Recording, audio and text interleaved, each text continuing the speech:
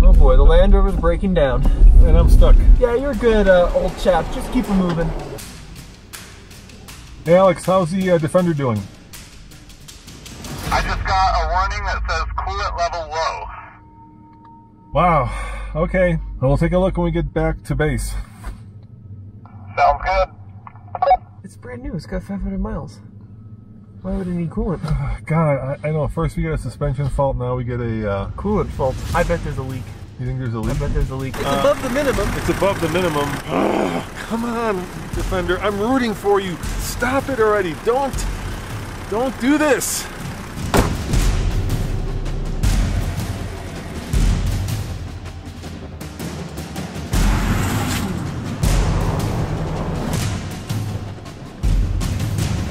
Ladies and gentlemen, behind me are three iconic overlandy family haulers. That's right. To my right is the brand new Land Rover Defender. Behind me is, of course, the very iconic Land Cruiser. And finally, the brand new, fresh from the factory, Nissan Armada. And we are here in the middle of a Colorado snowstorm because we're going to take them off-road and we're going to see just how good they are at hauling your family. And that's why Tommy's brought a guest reviewer. That's right. I brought our puppy Blaze. Blaze is our Bernese mountain dog puppy, and he's going to help us review these off-roaders in the dirt. Now, this is where things get interesting, right? Well, it's snowing. Well, it is snowing, but all these vehicles behind us are quite expensive, so we're going to have to be pretty careful today. With more than 985 million acres of public land and over 400,000 miles of roads and trails, including open dates and width restrictions, Onyx Off-Road is a must-have app for any motorized enthusiast. Explore with confidence using the most trusted and accurate GPS, satellite, topo, trail mapping app. Turn your phone into the best off-road mapping tool for finding open dirt roads and trails, tracking your favorite routes, and adding custom waypoints along the way.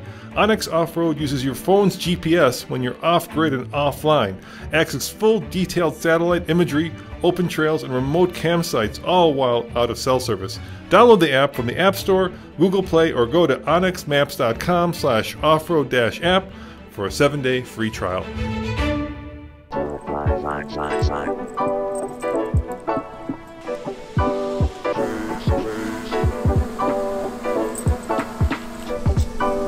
Once upon a time, the Land Rover Defender was a square-jawed, no-nonsense off-roader, dare I say, agricultural, and it competed directly with the Jeep Wrangler, but not anymore. Today, this is a $71,000 three-row family hauler. It still has a lot of off-road goodies, but it is much more refined than the Defender of past. So that's why we are not comparing it to the Wrangler or the 4Runner, but instead to vehicles that serve a very similar purpose. The Land Cruiser is an off-road legend, and this generation of the Land Cruiser, known as the 200 series, has been around for over 12 years.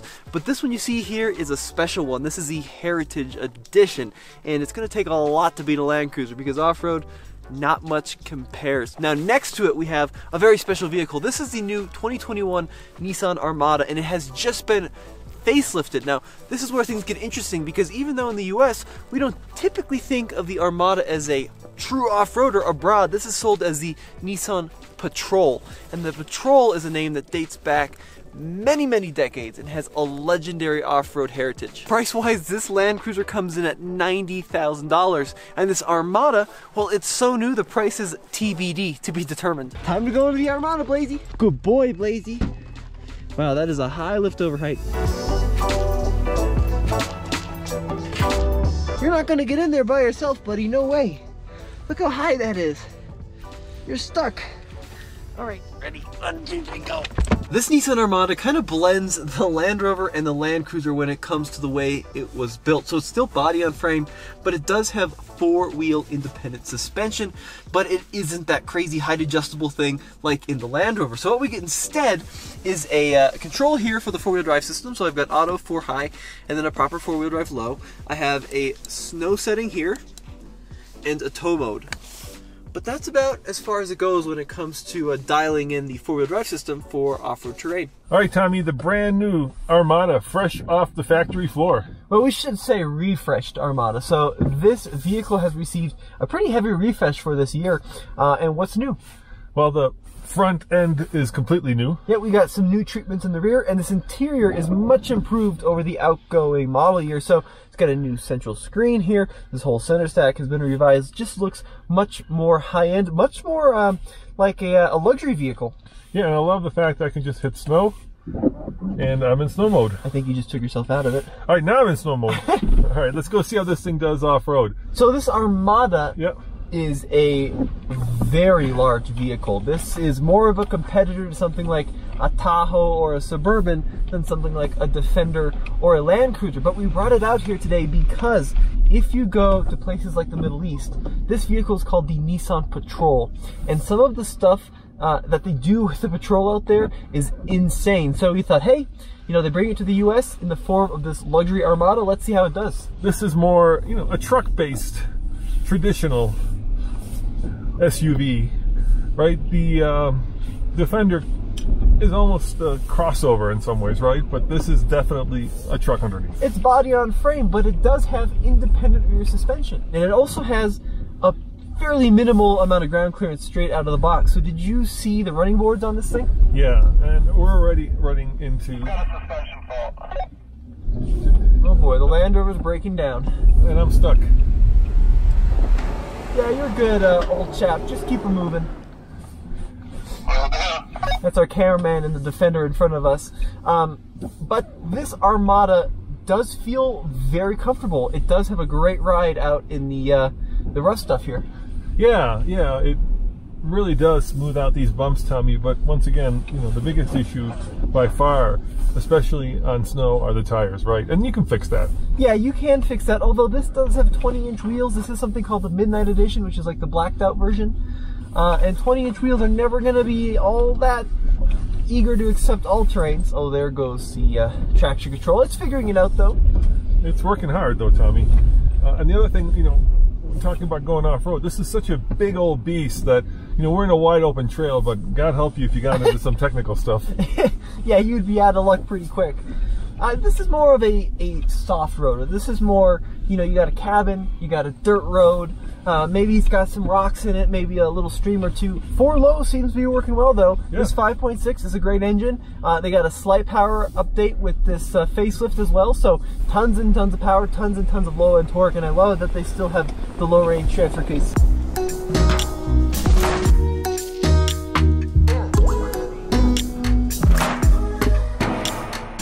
Now, under the hood of the Defender is a straight 6 that's turbocharged and electrified. It's a mild hybrid. It puts out just under 400 horsepower and just over 400 pound-foot of torque.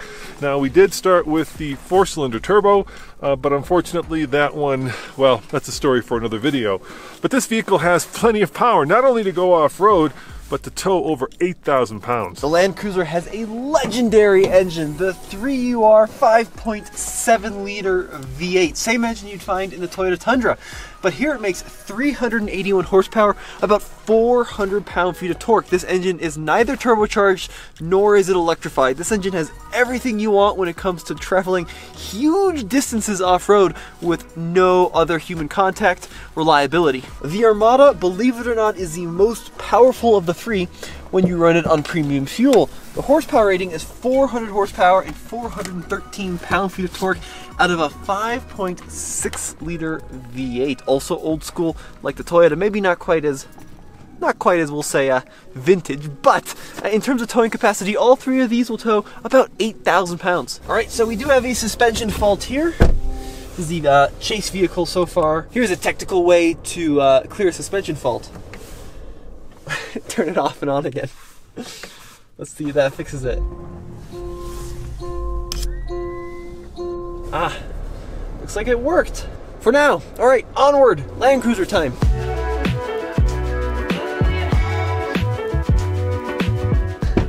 to fold the tailgate down. Lazy, come here. I'll lift you in. Oh. The Toyota Land Cruiser is still very old school in the way it is assembled. Underneath there is a traditional frame that weighs 1,000 pounds, and then they latch a body on top of that. Out back there's a rigid axle. It does have independent front suspension, but there's no height adjustable air suspension. However, Toyota has incorporated some modern tech into this vehicle. Now, first of all, it does of course have a low range transfer case and full-time four-wheel drive. But beyond that, take a look at this. We have something called multi-terrain select, and this allows me to dial in what kind of terrain I'm driving over. So loose rock, mud and sand, mogul, and it even has something called crawl control, which is very similar to the off-road cruise control in the Land Rover Land Cruiser. And basically, by turning that on, it will maintain a constant steady speed as I go off-road. And this little button is something called turn assist, so it allows me to make tighter turns by locking up the inside wheel as I maneuver around rocks or obstacles. And lastly, of course, we have this button here, a good old school center differential lock, but no rear diff lock in either of these as equipped. So we're in the Land Cruiser, Tom, and this has a lot more stuff going on here. It does, so I'm going to go into neutral here. Yep. Let's go into four-wheel drive low. Yep. Let me choose a setting here in the multi-terrain select. Loose rock, mud and sand, mogul, rock and dirt, or rock. Now while you do that, I'm going to turn up my heated seats. Okay, that sounds good. And I'm also going to lock the center differential because this is a full-time four-wheel drive setting, or system. So with this engaged, now I've got an equal torque split front and back. So into drive here, I'll tell you right off the bat, Dad, that this Land Cruiser feels much more at home in the dirt and snow than the Armada. Just has got more clearance. It's got that solid rear axle, so it flexes and articulates a little better. I do like the tech included in this with the lockable center diff. I think that's cool. And the multi-terrain select, I'm not really sure what it gives you, but it seems to be crawling up the snowy trail pretty well. Yeah, you know, I compare like the Armada to the Sumo Athlete. Okay. And this is more of the, let's call it Japanese baseball player, right? The kind of... okay. Yeah, it's true, right? It's a much more, you know, person or vehicle that's not as specialized for, you know, taking families across long distances on the highway. This one feels like it could do it all. Yeah, I mean, I think it would still be amazing at taking families across long distances on highways. But it feels like a much more natural athlete out here. It doesn't feel, like I said, like a sumo in the snow. No, it does really, really well. Now, unfortunately, the big drawback to this Land Cruiser and to the Armada are the tires. And I had this big, grandiose plan of us taking the three of these way up into the mountains, doing some serious rock crawling, and then the snow came. And the snow just means that it would be too dangerous to do that, because this is a $90,000 rig with 300 miles on the odometer. I'm not going to be the one to stuff this into a tree. Let's see how Blazy's doing back there. Oh, look out. Cam. He's so happy. You like it back there, Blazy? He doesn't look that happy, dude. He looks happy. He looks terrified in the back corner. Oh, no. He's a good boy. I'm not sure. The ride is really good in the Land Cruiser, despite Blaze maybe thinking otherwise. And steering is precise. Power is incredible out of the 5.7. It's good. Really good. Well, look, here's the biggest difference between this and the other two. This, I think, is the world's most reliable car. Full stop, period. There's nothing. It's built in a special factory that's been, you know, cranking out Land Cruisers for the last, whatever, 30 years. It is by far, you know, overbuilt and over-engineered as cars go in the entire automotive industry. Or trucks in this case. Or trucks, yeah. So yeah. What you're getting here is a vehicle that will outlast me for sure, and probably outlast you. You do have to admit it feels well screwed together. It feels incredibly well screwed together. It is a little rough on the road here, you know. It's not rough. It is beautifully smooth. You agree, Blaze? He's not. Oh, Blaze agrees. He's got that look like I'm. No, I don't agree.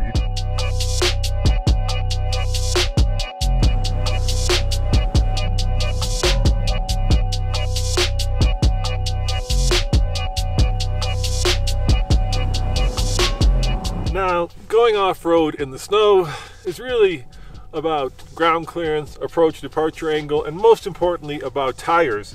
And the vehicle here with the best tires is by far the Defender. But these are optional. These are the optional off-road tires. So we're rolling on Goodyear Wranglers on 20-inch wheels. While they're not super off-roady for Colorado, they are the most off-road worthy tires here, and that's why we're going to take this one out on the trail last because, well, if the other two get stuck, this Defender will have the best chance of getting them unstuck. All right, I'm just gonna say it, hell will freeze over before a Land Cruiser needs to be recovered by a Defender, but the Land Cruiser unfortunately doesn't have the same kind of off-road meat from the factory that the Defender does. This one is rolling on 18-inch wheels, which is better than the 20s on that Defender, but the tires, not really all that great. These are the Dunlop AT23s, basically a slightly aggressive all season, and the Armada is kind of in that same camp. This is a much bigger wheel than the Land Cruiser. These are 20-inch wheels, and it's a Bridgestone Dueler HT, so also kind of a mild all season. I wish that Toyota and Nissan would equip kind of proper BFGs or Duratracs from the factory, kind of like you can get on the Defender.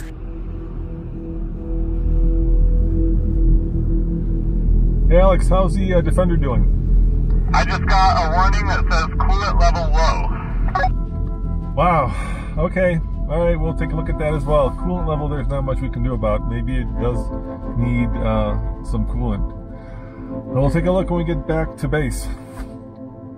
Sounds good. It's brand new, it's got 500 miles. So we got a suspension warning and a coolant warning in the But that's Defender. understandable. We've been off-road for almost 4 miles now. This is not again, Tommy. Just not again. This is getting a little... Oh, wait, hang on. What? I got a warning on the Land Cruiser. What's that? Oh, I didn't. No, we're good. You're just being funny, aren't you? I am. I'm sorry, Land Rover, but I gotta roast your jimmies for that one. I mean, it would be dripping coolant, right? If it was, you could see it. That's the good thing about it. Is it dripping coolant? I don't know. I don't think so. It's above the minimum. It's above the minimum, but we're kind of facing at an angle. We need to put it on a piece of flat ground. Well, we'll do it when we get down there. Yeah, I think it's actually okay. Come on, Defender. I'm rooting for you. Stop it already. Don't do this.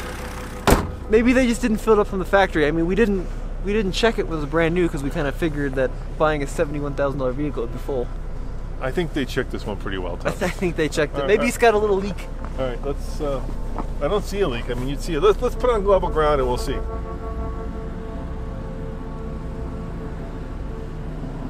Well, Blazy seems to have found his way someplace more comfortable in the corner.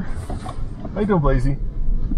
You know, Tommy, I got a feeling like we're snake bit with the Defender. Yeah. At this point, I don't know what to say. I mean, the reason I'm not like tearing into it because I figure people will do that in the comments. Are you okay? Oh, buddy, you gotta stay still. Yeah, are you okay, Blazy? Oh, be careful, buddy. All right, I'm just, I'm just, What are you doing? just hoping to get down to Boulder with all 3 vehicles in one piece at this point. So that's what, max coolant level right there? Where's it at? We're at max. Yeah. So I'm thinking it's a sensor. Let's see if we can clear it. Maybe by turning it on and off, we'll clear it. Let's try it.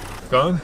Gone. So maybe what happened was because of the incline of the vehicle, it sensed that there was not enough coolant because when we were kind of parked at an angle, it was kind of low, but now that we're flat, it's gone. So I love a car that fixes itself, thank God, but still.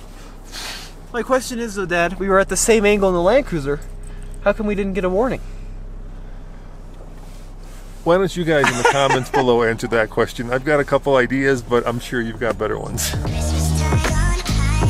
Wait!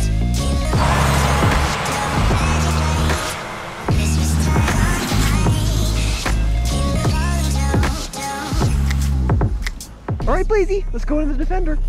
Now this Defender, Blazy, has something pretty cool. I can actually use these buttons back here and lower the suspension for you.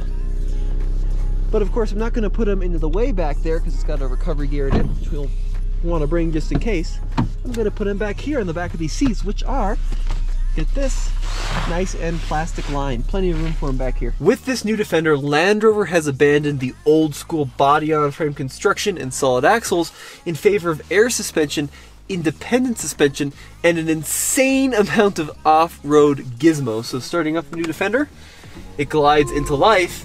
And now we can dive into some of these buttons. First of all, 4-corner air suspension, so I can push this button and the whole vehicle will rise. Luckily, they haven't abandoned the low range transfer case, so I can still engage a low range by going into neutral here on the transmission selector and pushing low. And then comes the terrain response. This does have the off-road capability package, so we have a configurable terrain response setting, and we also have 6 other programs ranging from snow to mud and ruts to a rock crawl setting.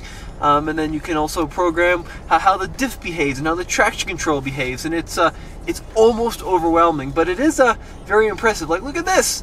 4x4 info screens that show you when the center differential is locked. Oh, it seems to be a little bit stuck. There we go. And then you get to the wade sensing page that'll tell you how deep the water you're driving through is. It even has this kind of off-road cruise control, all-terrain progress control, so that you can maintain a constant steady speed out in the dirt. It's pretty incredible, but it definitely requires a little bit of concentration to dial in correctly. And look at these cool cameras, Dad. I know, that's really cool. Look at that. So you can do like a full 360 pano.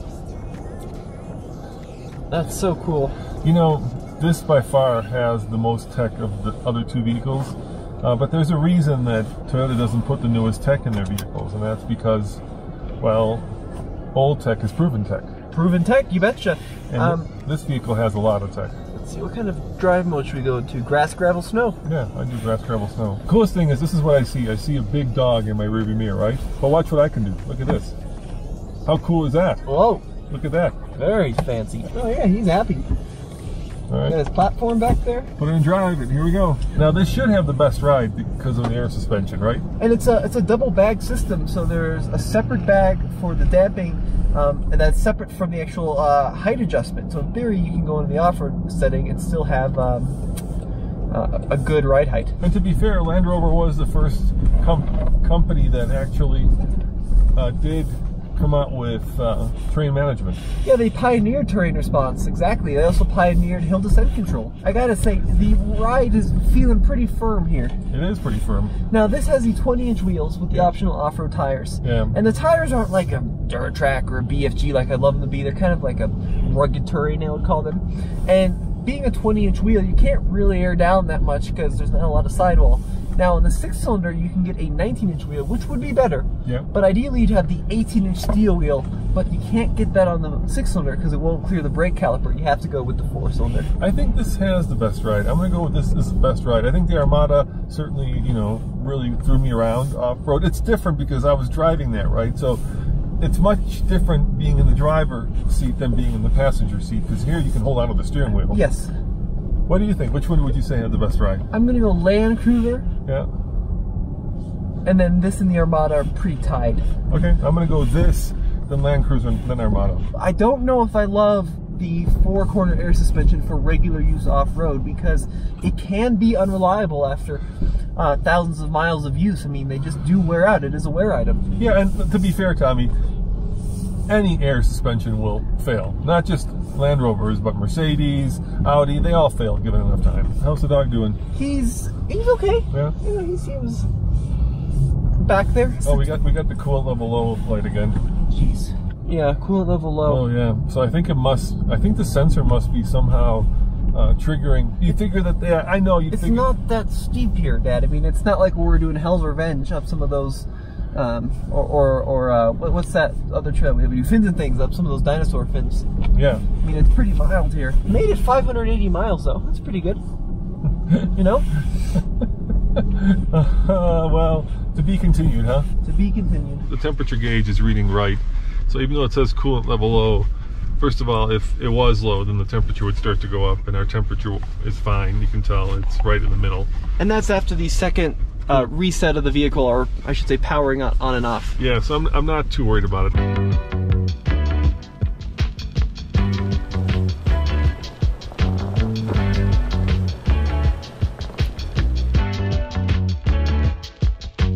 Remember I said all 3 of these vehicles are family haulers, and that's because they can be had with a third row, but they take very different approaches to actually accomplishing that. So first and foremost, you'll note the Defender has the spare tire on the outside, which is, well, where you want it in case you have to actually replace a tire or a wheel. It's hard to get underneath the other 2 vehicles in the snow. The problem, of course, with this solution is that it blocks your view out the back, but the Defender has a solution for that as well. It also has a swing gate, which can be problematic because if you're parked, you know, in a parallel situation, this is not going to open up very easily.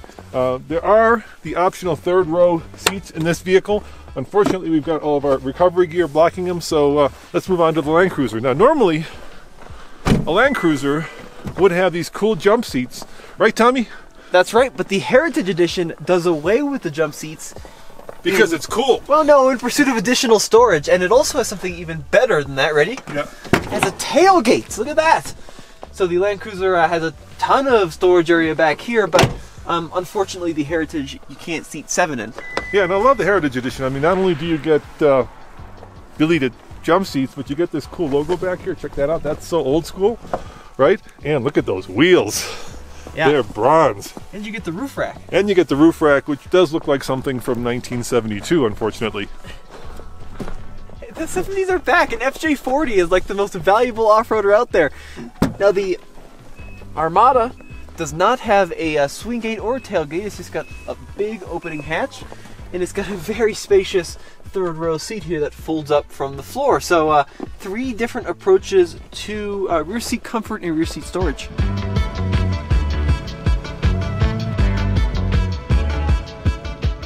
What about kind of the luxuriousness of this? Do you think it compares with the other two? I think this is probably the best. I do like the way that It's the most modern, right? Yeah, it is the most modern.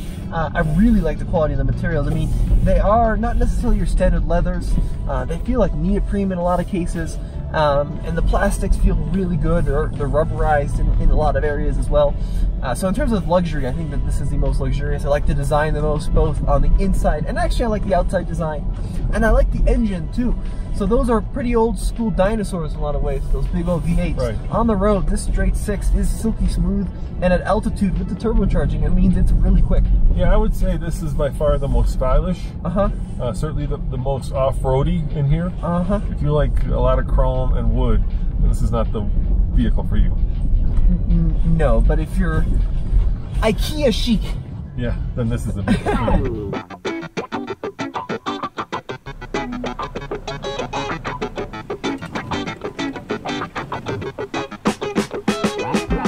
So Dad, which of these 3 would you choose for your off-road excursions and your daily driving? Well, I'm a sucker for whatever is new, and you know that we have bought the Defender for a long-term review, so I guess that's the answer. Yeah, that is not my answer, because that is our 3rd Defender in under 500 miles, so my choice is between the Toyota and the Nissan. They're the most old school, they don't have some crazy amount of tech. It's close for me, but I think I'm gonna go Toyota. It's got the aftermarket support, also has just the legendary reliability that comes with buying a 200 series. So that's the easy answer for me. All right, I'm gonna ask our 3rd reviewer. Oh my gosh, he's getting heavy, Tommy. All right, Blazy, which one would you buy? He's an Armada dog. I think he was the happiest. Armada, you say? Yeah. You like the Armada? All right, go get it, go. Come on, Blaze, Armada.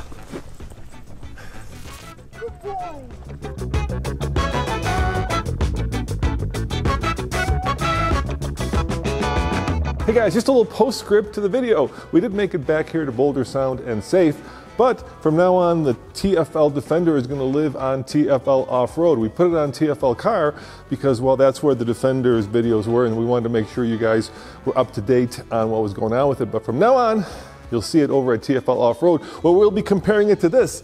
Yep, our long-term FJ Cruiser, and that video is coming up very soon. And yet we're going to take them off-road, and we're going to take them off-road in the snow. And if you guys love off-roaders as much as we do, just want you to know that Andre is selling his H2 Hummer over at TFL Bids right now at no reserve.